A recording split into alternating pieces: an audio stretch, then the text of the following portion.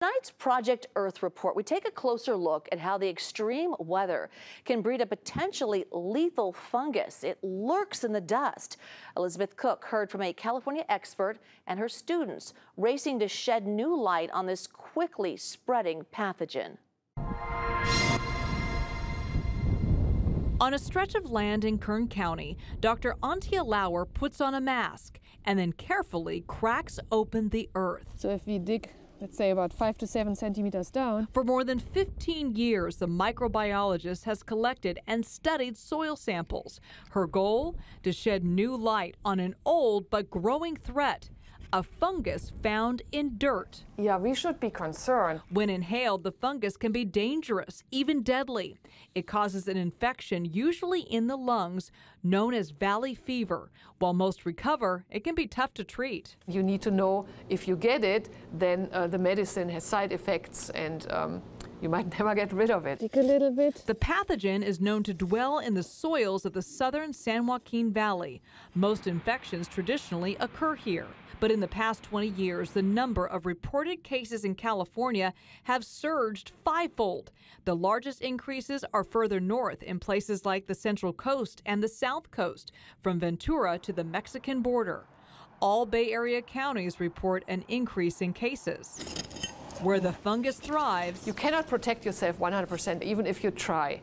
It's impossible. So you need to be educated about what the risks are. The risks are spreading, in part due to climate change and extreme weather. A prolonged drought turns the fungus into spores that lie dormant in parched soil.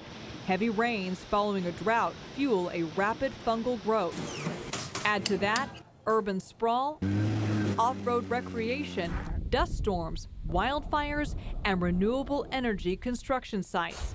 All disturb the soil and can put dust containing spores into the air, where they can travel and be inhaled. They can be up in the air like within seconds. So these are first results. Dr. Lauer teaches environmental microbiology and directs a research program at Cal State Bakersfield.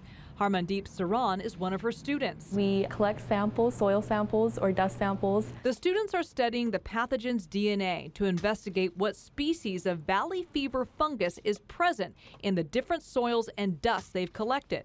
Their work aims to reveal where the pathogen is traveling and what areas are at highest risk. It's not comforting knowing that it is spreading. Shedding any light on the pathogen may one day lead to better tolerated treatments. It's probably been the worst medication that I've ever been on. Araceli Figueroa had valley fever for a year and a half. She needed an antifungal treatment, which was horrible. My hair would fall out in chunks. I would take a shower, it'd fall out, and I just remember my mouth hurting all the time. It would burn.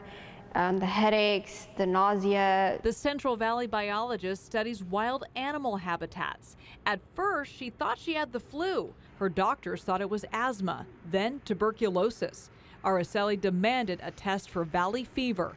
It confirmed the diagnosis. The delay left her with a damaged lung. My biggest advice is to educate yourself as much as possible. Dr. Lauer agrees. She warns with our warming climate, funguses are like superbugs. They'll evolve and survive. So they will have no problem to adapt to any climate change.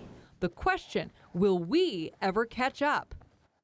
So the most common symptoms: fatigue, dry cough, and a fever. It is not contagious, and here's some good advice from Dr. Lauer. If you travel I-5, keep your windows rolled up, set your AC to recirculation so it cuts off any outside air.